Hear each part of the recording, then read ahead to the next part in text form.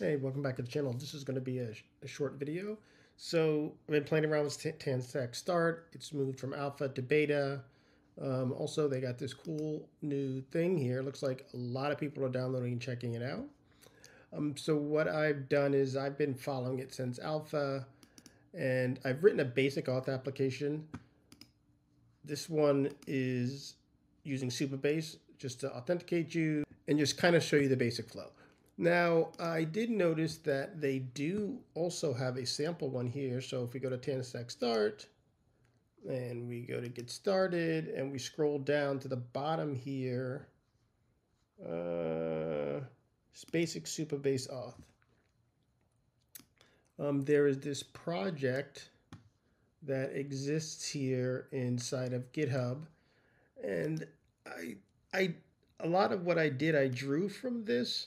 There was some magic going on in here that wasn't very clear to me, specifically this use mutation function.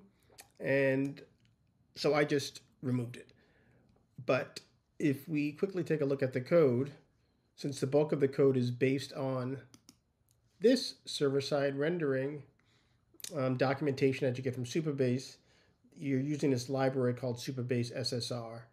It's really straightforward.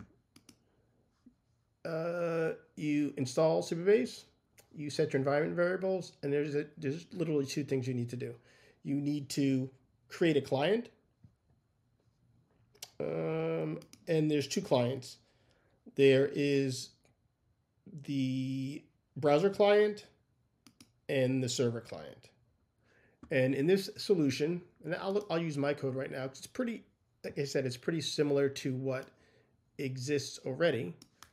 In this solution, you can see that I have my own Supabase server utility here, and I have this called a Get Supabase Server client. That's the server client. And then up here, it's literally just following the code, create the server client. I'm not using a browser client at all in here because I'm doing everything on the server, but in theory, you could also go back to this documentation here, and you could use the client side and create a client side client to access the information. Most people here are here for the source code. I am going to include the link to the source code in the URL. Shows you how to use Tanstack Start with Supabase. Hopefully you find it helpful. Leave a comment. Let me know. Check out the source code and leave a comment. Thanks. Bye.